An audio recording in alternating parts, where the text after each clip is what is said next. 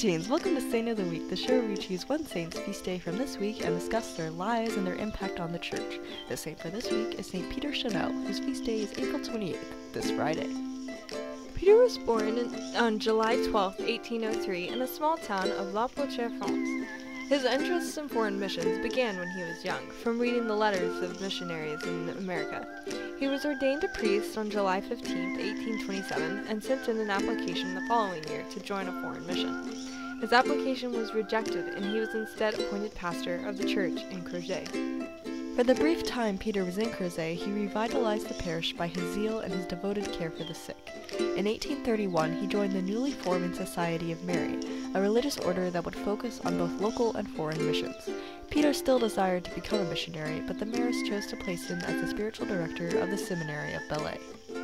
Peter remained in the seminary for 5 years, but after the society was approved by Pope Gregory XVI, the Marists were asked to send missionaries to the territory of the Southwest Pacific. Peter joined a group of 7 missionaries as their superior, and they set out on Christmas Eve.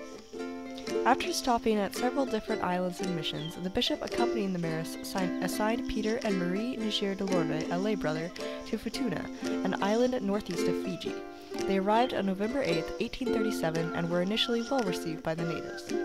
Peter struggled to learn the language, but eventually mastered it. The missionaries seemed to have little success, but Peter maintained a spirit of gentleness, patience, and courage. The king of Futuna, however, thought that Christianity subverted his status as king and high priest. So when his son asked to be baptized, he sent one of his best warriors to kill Peter. The warrior, Musu Musu, after fighting with the king's son, went to Peter, pretending he needed medical attention. Peter began to take care of him, but a group of others ransacked his house. Musu Musu took an axe and clubbed Peter to death. He died on April 28, 1841. He is a patron saint of Oshina. Anyone who suffers for Christ is a martyr, and Peter did that long before he was killed. He had a strong desire to spread the love of Christ to others, and did so with love, kindness, and grace. Saint Peter Chanel, pray for us.